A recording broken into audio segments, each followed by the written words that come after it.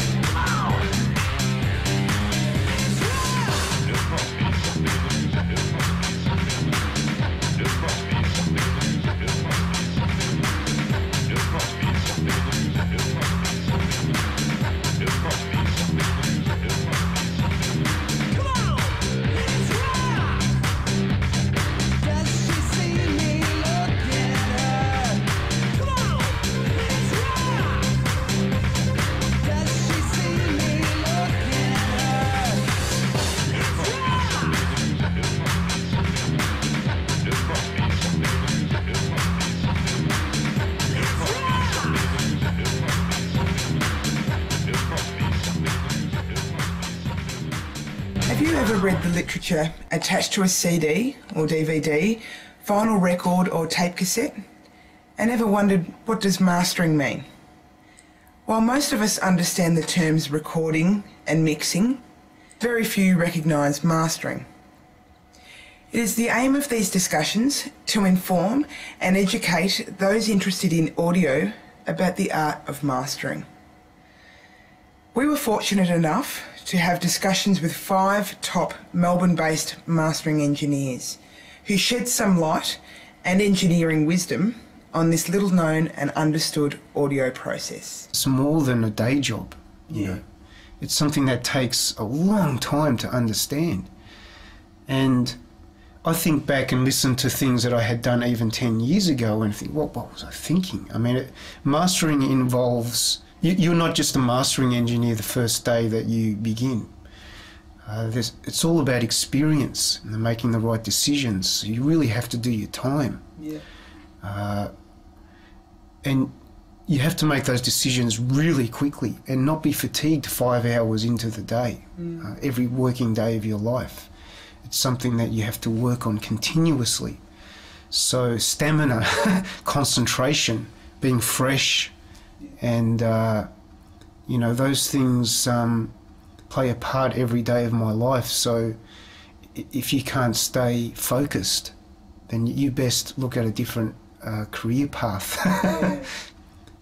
You could line 10 mastering engineers up in a row and get 10 different ways of working. It's a very personal thing. What led you into becoming a mastering engineer? Originally, I used to when I was working as a mix engineer and recording engineer, I would razor blade my work together, that is, edit together. And then when I bought a DAT machine, I purchased some software from DigiDesign and a Mac SE30 and a 600 meg hard drive at a great expense of $20,000, and started cutting my mixes together in the computer. And people started bringing me DATs to edit of theirs and to cut their verses and choruses together and so forth. And so I started doing that for other people, and I'd listen to it along the way and go, gee, it could do with a bit of treble. And they said, that guy's a mastering engineer.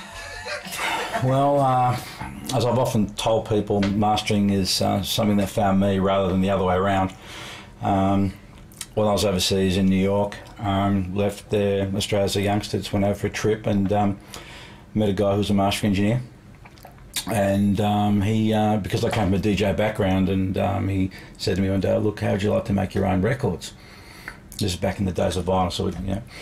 And I thought, all right, I was intrigued by the whole thing. So he showed me a lathe and how lacquer was cut, and I just found a real affinity with it, and I love the fact that the process is really quick, and as opposed to sitting in a mix studio where you'd be listening to kick drum for 4 hours non-stop, where over the course of a day you could roll through different projects. So, and the fact that it was something that didn't have a lot of prestige or profile, so more and more people were banging on the door to get in to become producers, mix engineers, what have you, and not that many people wanted to get into the mastering. So for me, I thought, well, it stands to reason that I'll have a great opportunity to get working within the industry, and so that's how it kind of happened.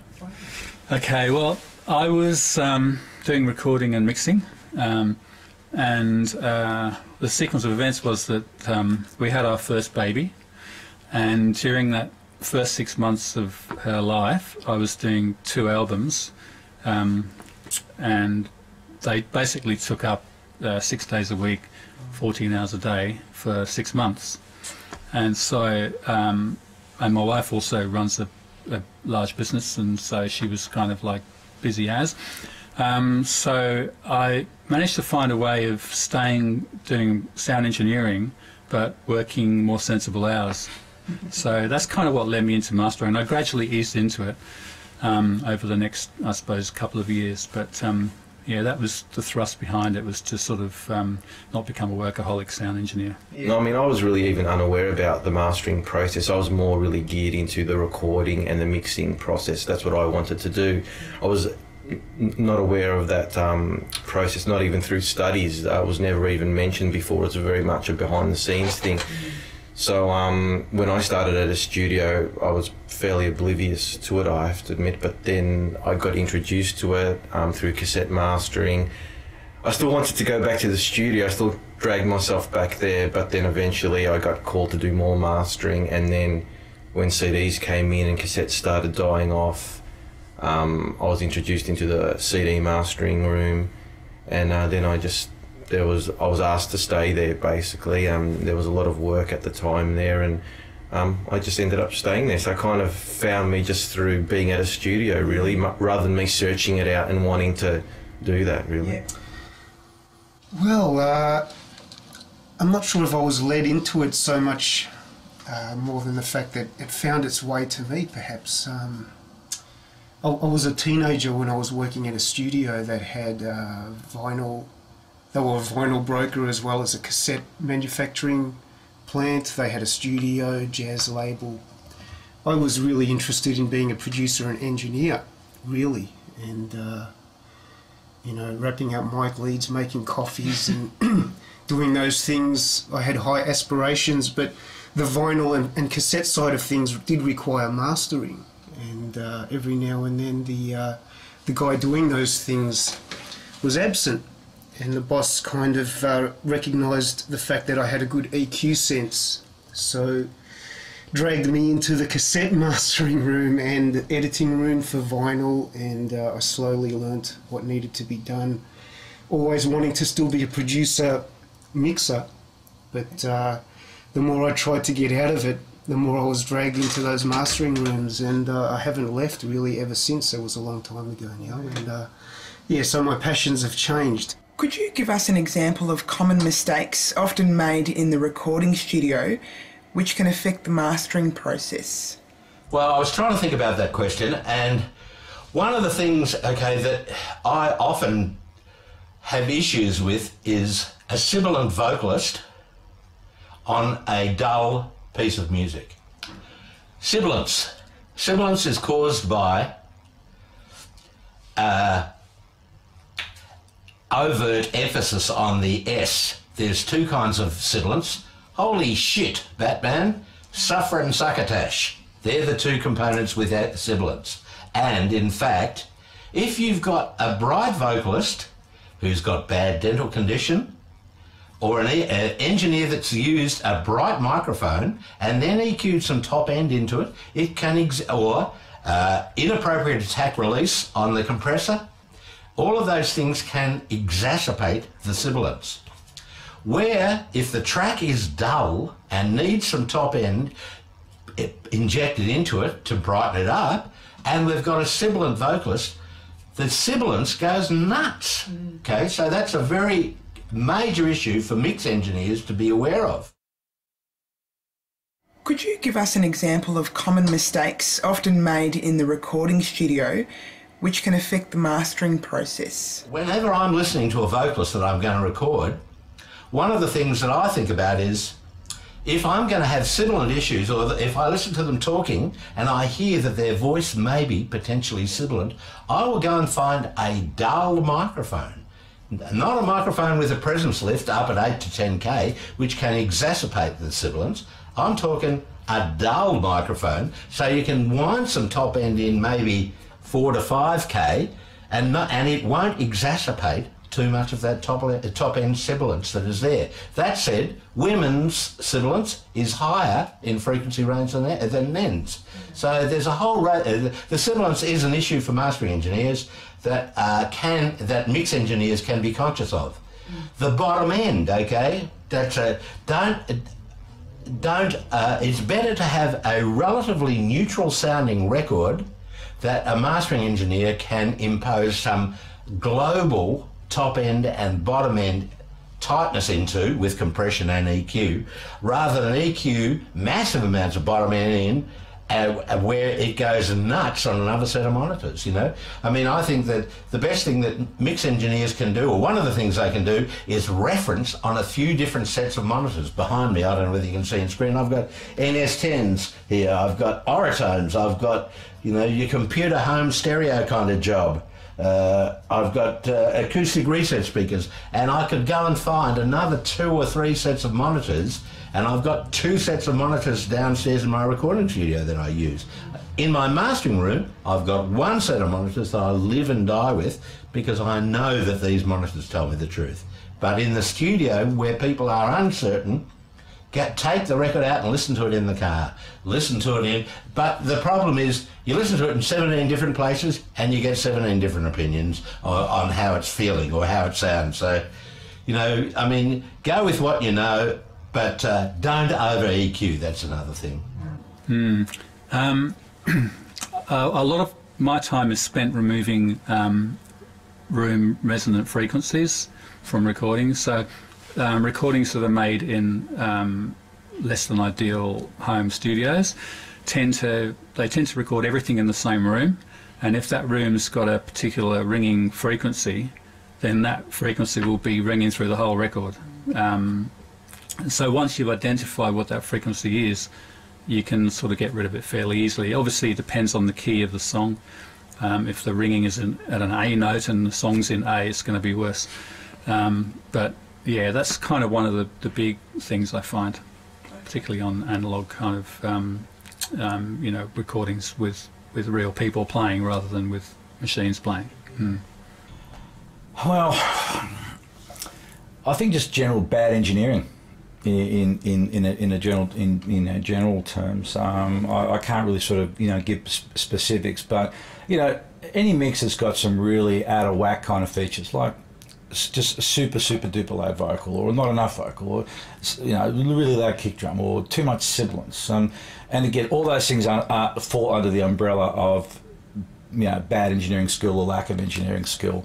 So it's really hard for me to kind of sit back and really judge, you know, my brethren who are engineers as well, because it's a whole different discipline altogether. So again, it's a difficult one to answer in specifics as in what is wrong, but just general bad engineering skills makes my job more difficult, and so one of the things I tend to do with my work is I'll have a listening session with a client beforehand, and that helps. It's like an insurance policy. It tends to eliminate those sort of issues. So a client will call, particularly this will pertain to someone I haven't worked with before.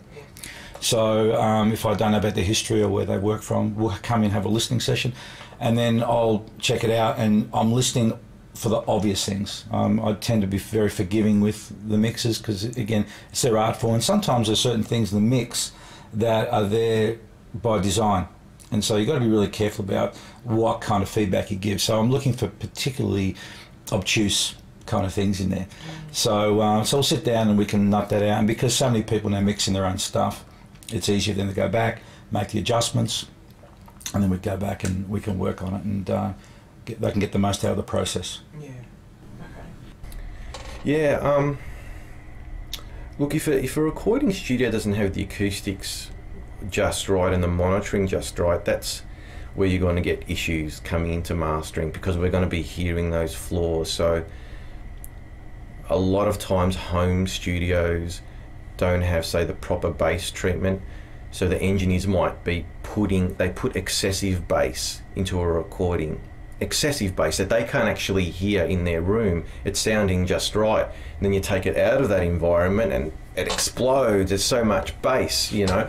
So the bottom end is a big problem. It's easier to get top end and mid range right, because they're less influenced by the surroundings. They still are, but bass much more. It's more important to treat bass in a room. So I'm finding that with a lot of records, we really need to pay attention to bass and bottom end and subsonic frequencies. And if you don't have a room that can produce that faithfully, subsonics can get out of control, you know.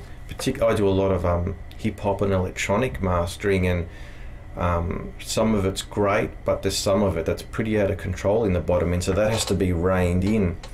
And that's because these guys don't have the production systems at home to reproduce those frequencies, so they're kind of oblivious that there's all this murkiness happening there, and it's really up to the mastering engineer to rein that in and tidy that up. But yeah, generally speaking, bottom end needs to be worked on, I think, very frequently, more so than top end and mid range. It's the trickiest area to get right.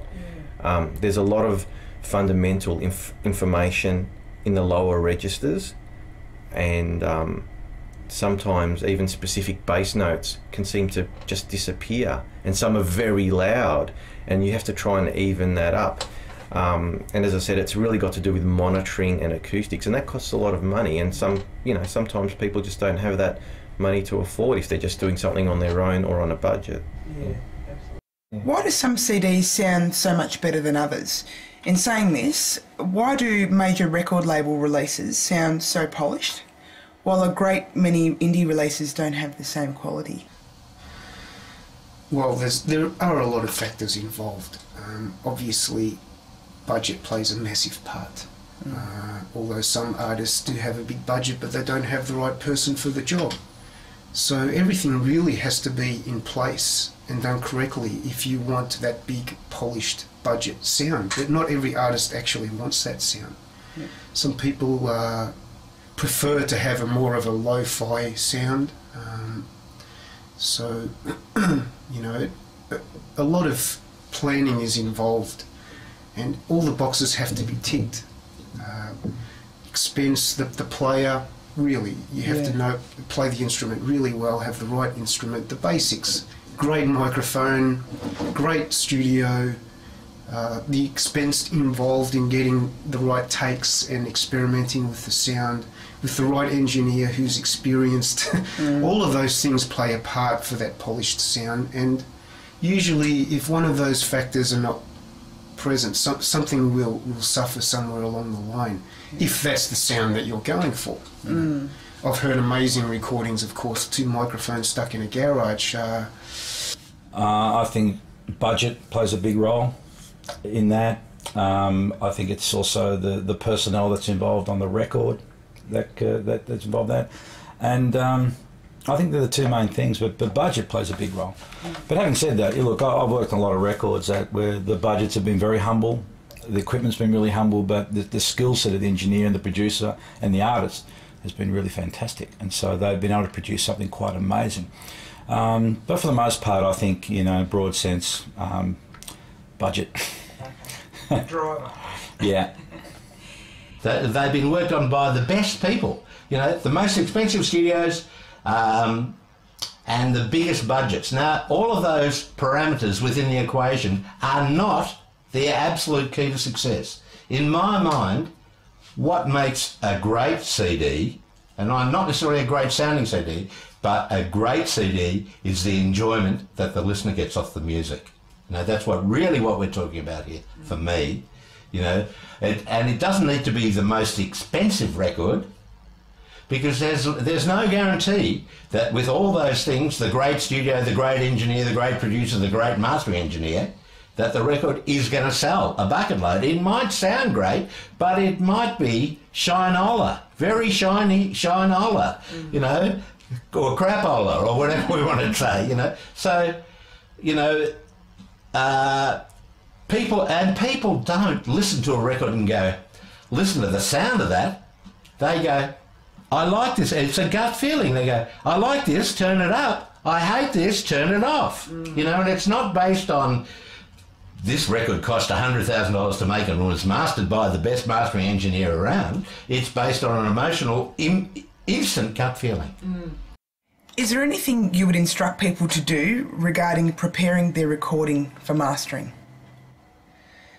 Well, I usually just say, you know, try and give me the stereo file, or, you know, if it's a stereo file and not stems, at the maximum level you can go to without going into clipping, so that the loudest peak is at 0, and so that and to use the same sampling rate as they're using for their session. So don't dither it down to 44.1 because they're going to CD, because I'm going to be doing a lot of my processing analog anyway, so it doesn't matter. It can be as high a sampling rate as they like. So they're the main things I say to them. And sometimes if somebody wants me to listen to a mix, you know, before they lock it in, I'm always happy to do that. So they just send me it, I'll just listen to it and say, look, you know, it's a bit too boomy or whatever. If they want me to give them some guidelines, I'll be happy to do that.